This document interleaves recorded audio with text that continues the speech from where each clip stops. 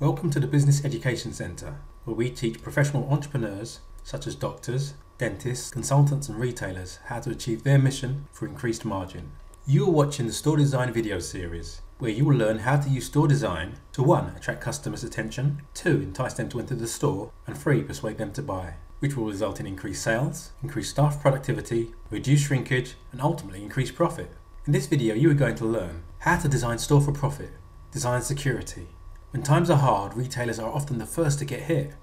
Not only are retail sales affected by customers engaging in belt tightening, retailers also suffer from rises in shoplifting and employee theft.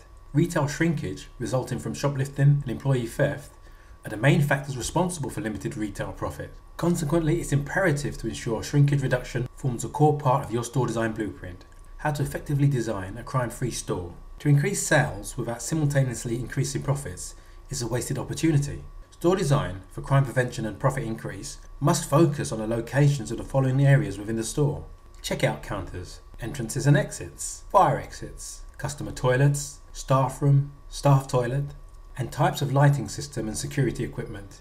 Steps to implement a crime-free store design. Step 1. Focus on design layout.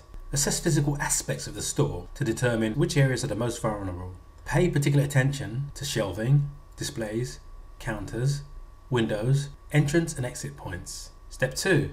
Ensure physical safety. Consistent compliance of safety standards is vital to ensure your store is safe.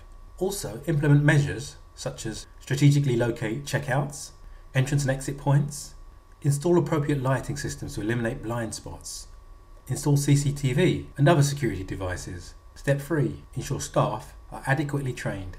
Staff training is the creme de la creme of designing crime out of your store. Staff must understand their pivoted role in the process of crime prevention. Staff must be adequately trained to effectively use store design to minimize incidents of shoplifting or employee theft. Thank you for watching this video. The next video will focus on store design technologies. This video will show you how to 1. Attract customers' attention, 2. Entice them to enter the store, and 3. Persuade them to buy, which will result in increased sales, increased staff productivity, reduced shrinkage, and ultimately increased profit. Remember, no margin, no mission.